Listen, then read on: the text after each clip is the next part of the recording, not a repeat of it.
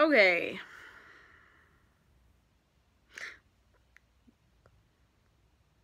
So this video is dedicated to my 7th grade girls because they found my videos.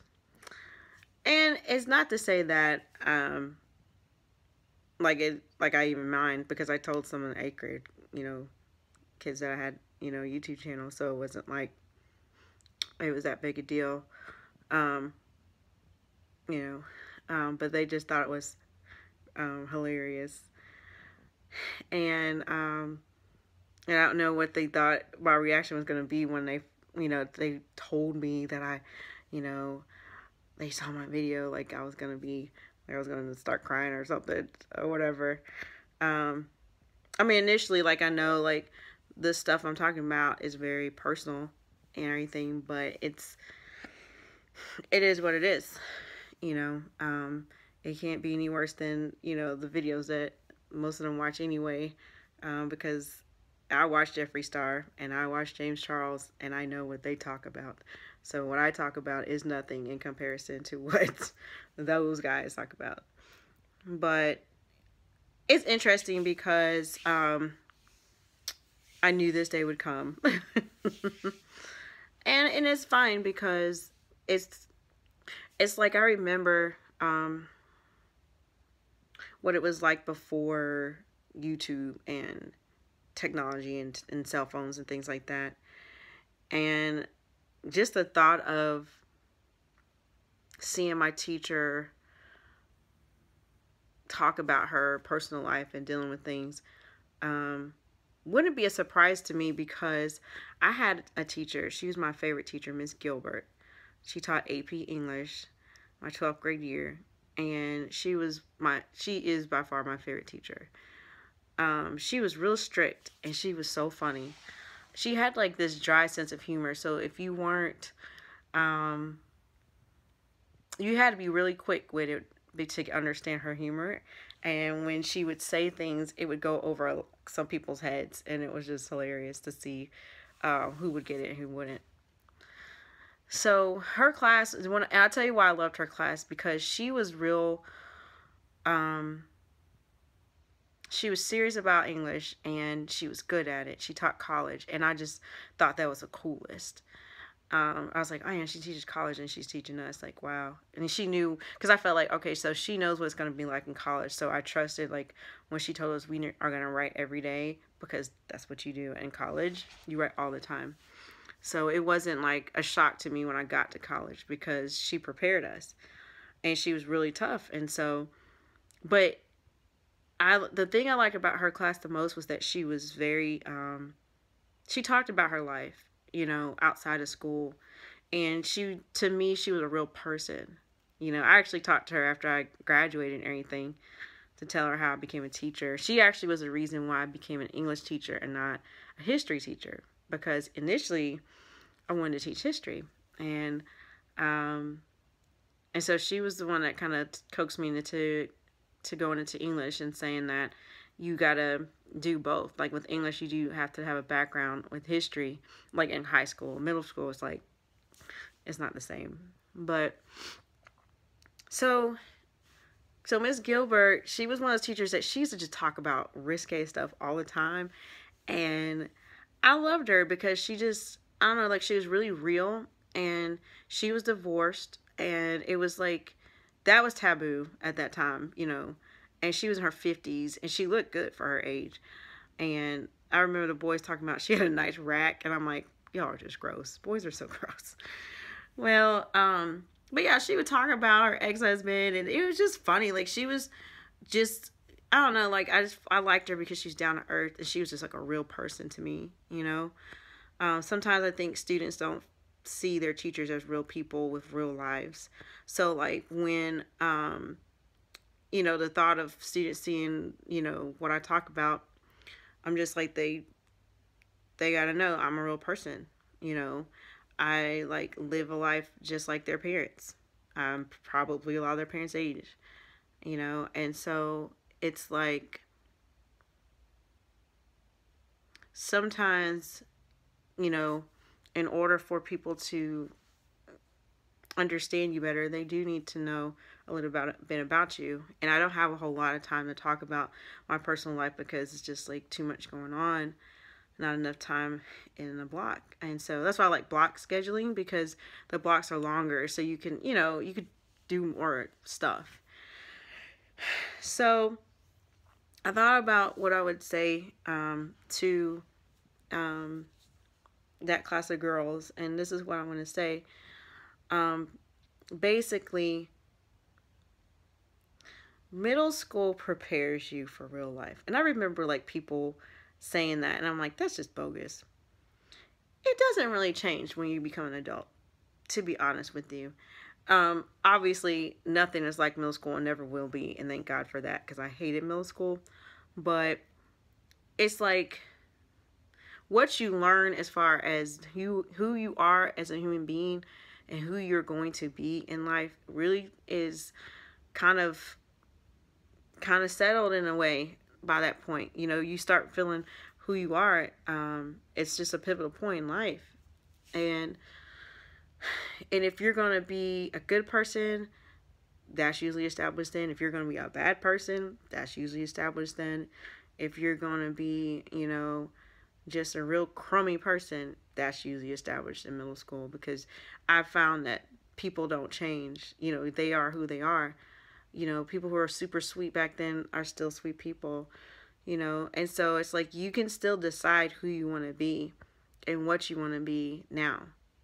Because typically once you get to high school, it's over. I mean, you just kind of get your group of people and you stick with them those 4 years, and then you go off to college, and that's pretty much it. You start your life. And I would say, like, for me, middle school was the worst because I had to deal with, colorism issues. Kids they made fun of me because I had dark skin, and, and I had longer hair than I do now. It's like long. And so girls would like pull my hair and stuff like that. And I'm just like, it was just so stupid. And just, being made fun of. And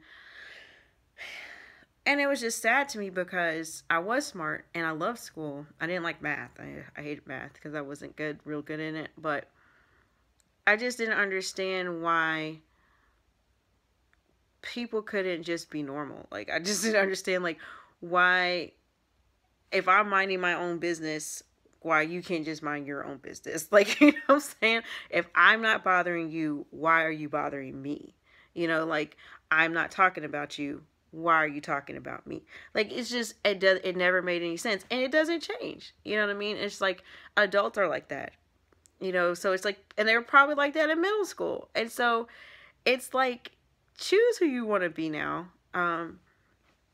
Because it's like, the same girls that did all of the talking, making fun of me, like 1 minute they're my friend, next minute they're not. It was sad because it was a predominantly black school, and it was the white kids that really befriended me because they didn't care about who I was, if I talked quote unquote white, if I thought I was, whatever, because I wanted to be smart. I just didn't see being dumb and acting dumb and thinking playing around in class was what being black was about. I just thought that was ignorant, AF. And it's like my parents taught me. They grew up in the integration era, and it was like there was no playing around in school because they knew what it was like to not have good, educations, and how hard it was for blacks to have, to be in good schools. And so it's just like, I don't see the point of acting dumb when society already puts it like black people are dumb. So you are going to continue with the stereotype. That didn't make any sense to me. It's like, why go along with what society says about you?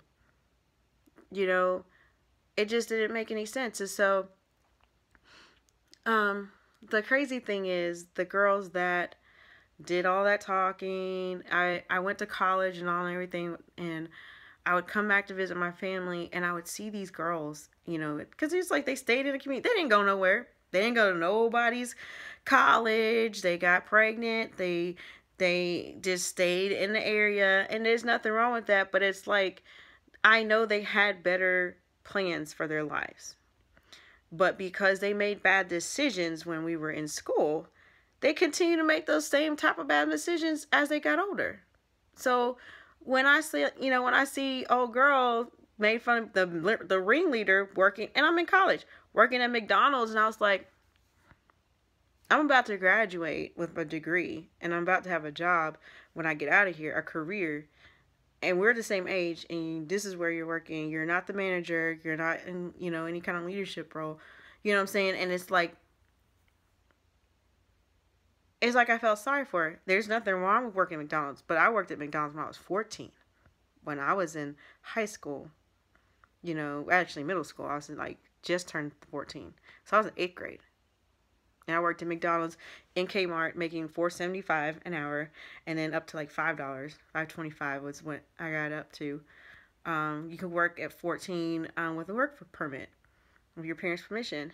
And so it was like, so I worked all during school. I worked at Kroger when I was in high school. I worked at Ryan's when I was in college. I worked at M&M Mars factory when I was in college, because I didn't have parents that were going to pay for everything. So it's like I didn't have a choice but to be smart. You know what I'm saying?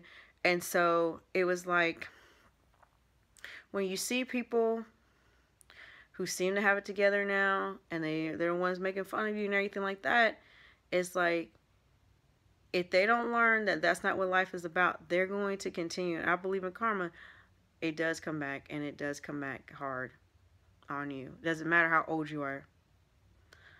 And so, I say that all to say, make good choices. Make good choices now. Be good people. Treat people well.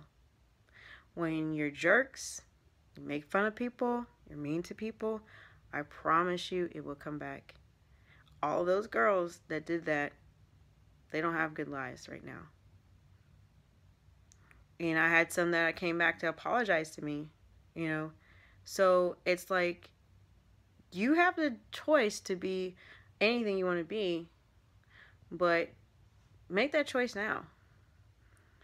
Because one day, like the teachers that you give a hard time, like if you want to have some, some jobs require the people to come back to middle school and elementary school to see what type of person you were, because they want to see like mentally, what you're capable of, what your mannerisms, what your personality, what your manner of attitude is and will be to work with certain folks.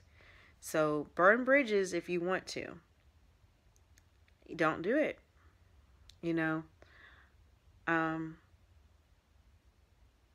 I remember I read in my diary about, not wanting to live.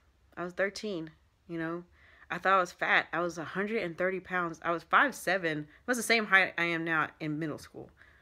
And 130 pounds, like I would kill to be 130 pounds right now. But I thought I was fat because I was just going through puberty, and it was just like, getting made fun of. I thought my parents hated me, which was crazy.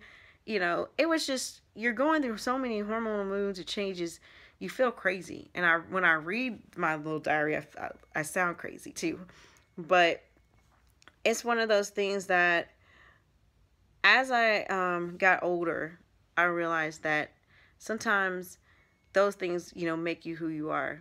And I've learned to be good to people, treat people how I want to be treated, and good things will come back to you in the end.